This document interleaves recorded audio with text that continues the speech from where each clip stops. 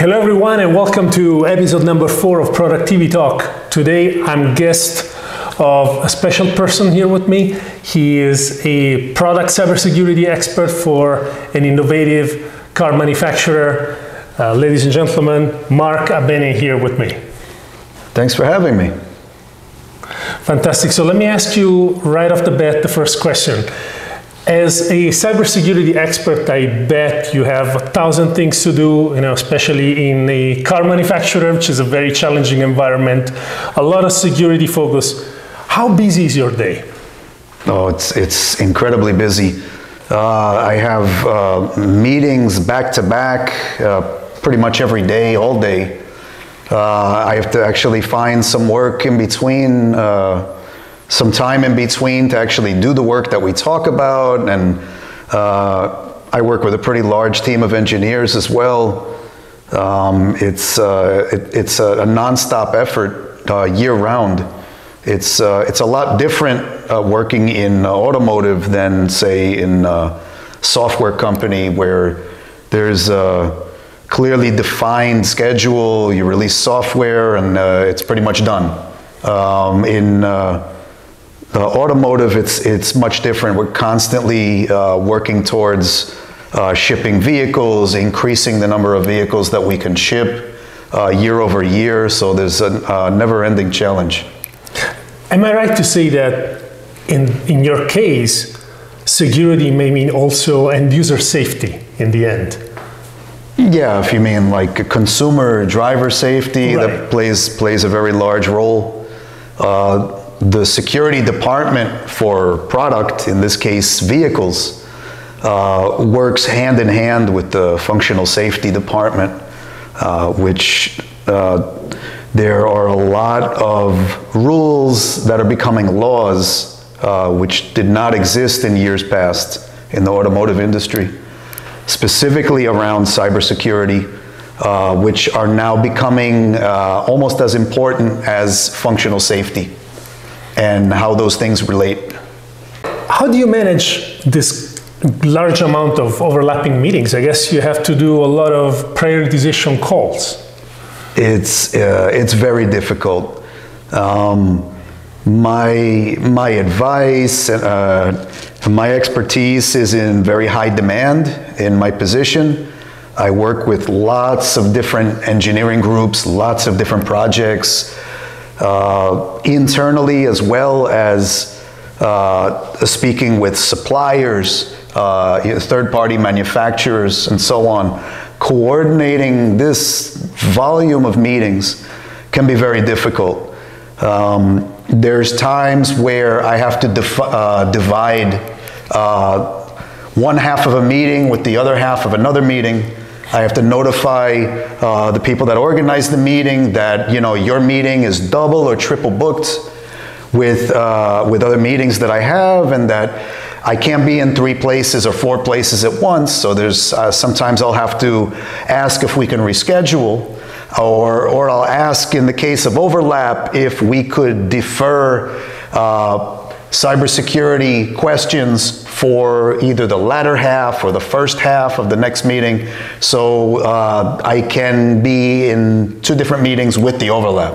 But it's very difficult juggling, and usually what happens is people will look at my schedule in Outlook calendar, and they'll see all the blocks that I have blocked out over the course of the week, and they try to squeeze in meetings in between where they see there's empty space. Sometimes people just give up and they'll try to schedule something really early in the morning or during lunch or in the evening to try to work around the blocked out areas. But I probably have one of the more chaotic schedules as far as meetings go, for sure. And I guess you're not happy when someone pops a meeting on your calendar at lunchtime. Definitely not. I will try to ask them always, could we not make this meeting at another time? Maybe, if you give me a potential, time of day, I could see if maybe I can move something around. And oftentimes it works out. But other times we have supplier meetings. The suppliers might be in another country. They might be in China or Korea, and on the other side of the world. And we'll try to have the meeting at the very end of the day here, maybe 6 or 7 o'clock or later, to try to catch them first thing in the morning. So there's complications just because of the global market. Nice. How do you prioritize what meeting to be more favorable towards respect to others that can fall behind a little bit? If I think that it's something that could potentially be rescheduled, especially if it only has a small number of internal people, that has the highest chance of us moving it around.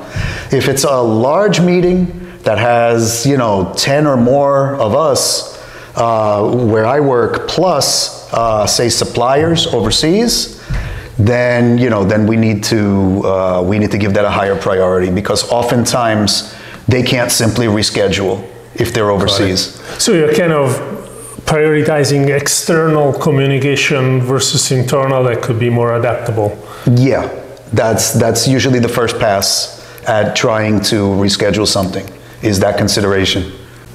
Okay, Mark, we got to our signature moment.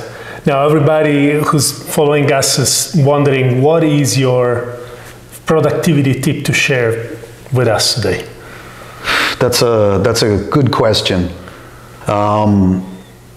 I need to, in my work, I find that I oftentimes need to balance meetings, which I have quite a number of, with actual engineering work, not only coordinating that work, but actually carrying out a good deal of it myself.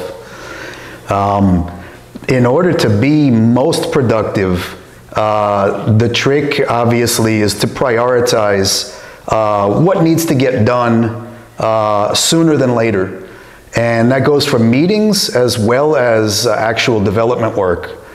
And I find that the collaboration across my team and the teams that are a part of the large engineering projects that we have going on, this collaboration is crucial in not only understanding my own schedule, but understanding the schedules of the other engineers, so that we can together plan the best course of action for tackling problems. If I only looked at my own schedule and worried about when I had meetings and so on, I'm only really seeing half the picture. Having the access to other people's schedules, other engineers' schedules, is crucial in us making the best use of time, finding the best times of day in order to collaborate and work towards our goals. So I'd say that that understanding of cross-team collaboration and scheduling is crucial to my productivity. Fantastic.